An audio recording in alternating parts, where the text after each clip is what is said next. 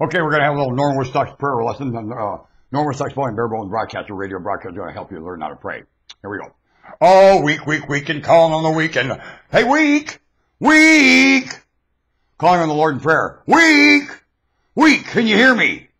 Weaky, Mr. Weak. Oh, the maker of the earth is weak. I can't answer prayer, you know. Weak, and calling the Lord in prayer. You know that weak. Oh, the Lord is weak, and hum on weak. Please answer prayer, and weak, and come on, answer prayer. You know the Lord won't answer prayer, so weak. Oh, everything going on here, weak, and calling on the Lord in prayer. You know that vulnerable planet, weak.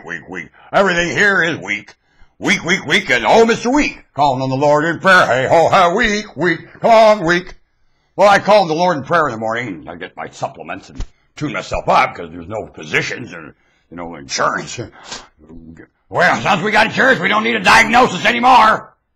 I just read an article in the paper. They're misdiagnosing everywhere. Now they're trying to figure out the odds. I can't imagine. You want to cover it with insurance that has no money going into the kitty. Is there any money going into the insurance pool? No! Well, then how can you draw out of it? What you're putting into the insurance pool, does it have any value? No! Hot air. Overhead. Written off of no product. There's no surplus. Nothing to write it off against. Hot air. Weak. Creators are mighty weak, aren't they? To allow this thing to get so deceived by itself. I'm pretty ripped. Are you? Enough ripped, I turn blue right now, but I gotta tell you, this is gonna be a different place in the next second. What I'm at?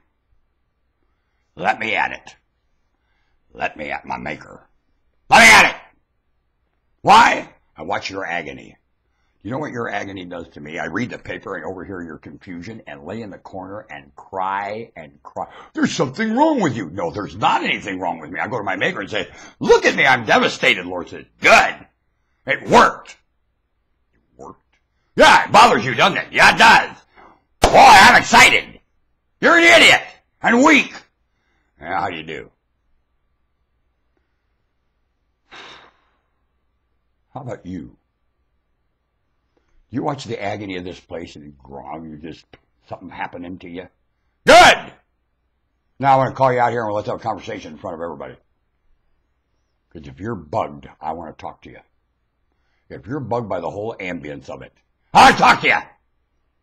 One of these days I'm going to set a date. I'll go to a certain place and see who shows up. I want to talk to you.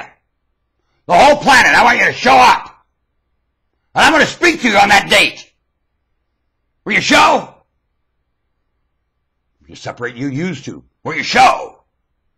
I can do it from this little camera and talk to the whole planet. Will you show up? Not in the street. Not plugging up commerce.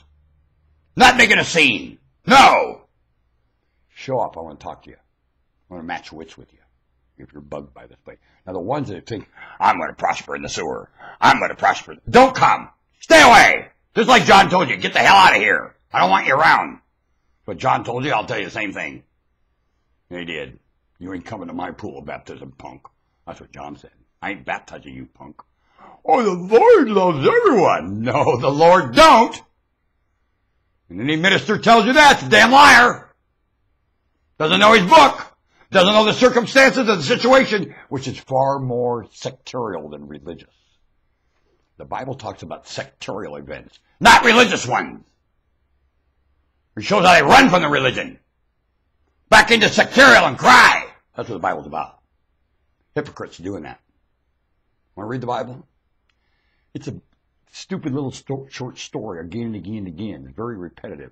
It's like watching the Howdy Doody show. And you can see how the peanut gallery is just really taking it. Again and again. Who's the peanut gallery? The guy reading the book. Really taking it. Suckered again. Funny how that works. Or the guy explaining the story thinks you're stupid and has to feed you a line of malarkey to manipulate your stupidity. Right. Oh, quit it. Say that. Puka. Go on.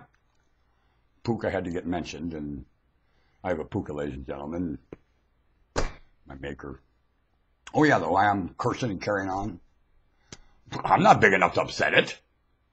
Told me a long time ago, take it out on me, punk. You can hit me with all you got, and believe you me, I wrote every punch. You ain't gonna hurt me, punk. You ain't surprising me one bit, punky. Come on. That's what my maker said to me. I call it unconditional love, but it doesn't do me much good, does it? Well, I've got unconditional love with my maker, and there ain't nothing I can do right, wrong, or indifferent, believe you me. There ain't no conditions to the Lord's love for me. The Lord built me. I'm like a piece of plastic and holds me a treasure. Bah!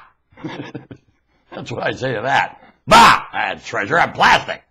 Now, I did other things after this. How about you? You find yourself there? You know good and well you're created, and boy, you're madder than a wet hen about it.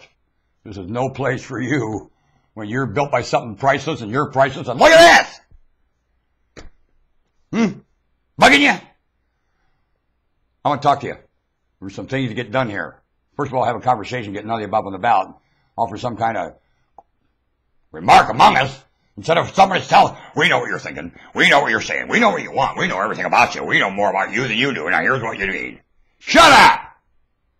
We'll put our heads together and figure this out. We don't need you in the middle anymore talking to all of us.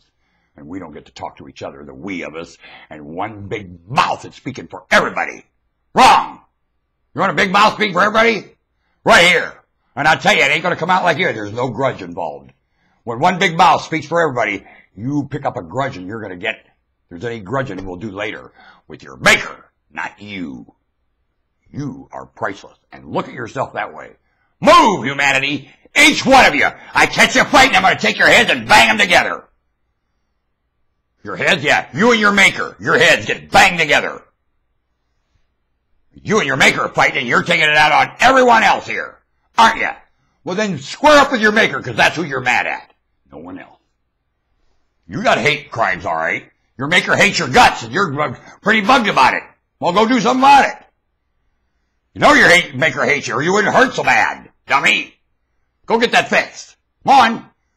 Go have the conversation with the one that hates you. Your maker. With unconditional love. Move! Your maker has unconditional love and hates your guts. How you like it? I call that a dilemma. You like it? Well, that's where you live. Like it?